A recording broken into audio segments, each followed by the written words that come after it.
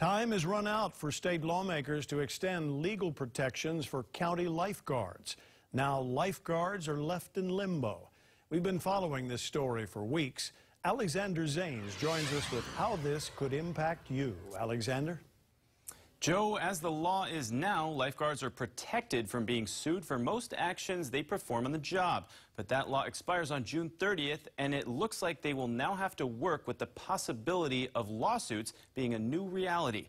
I was there tonight as Oahu lifeguards learned the legal protections they've been receiving for more than a decade will soon come to an end. This afternoon, they were waving signs on Ala Moana Boulevard, hoping people would call their representatives before tonight's deadline. However, the deadline passed with no extension to the law. Not the outcome they wanted, and not the outcome the 4 mayors from each county wanted. Without the protections, the mayors say counties, and in the end taxpayers, would be left footing huge bills to protect lifeguards in court. Because when it comes down to it, it doesn't matter if we have it or not. If there's giant surf out there, we're still going to go. If there's shark-infested waters, there's shark attack, we're still going to go. But the repercussions later is what we're worried about.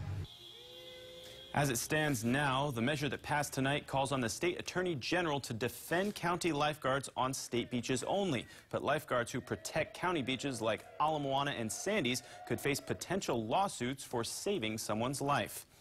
And the union representing the lifeguards is also currently going through arbitration to secure a new contract. I asked if today's result could possibly affect how that will be handled going forward, and I was told it possibly could, but it's too early to tell how. Alexander Zanes, KHON 2 News.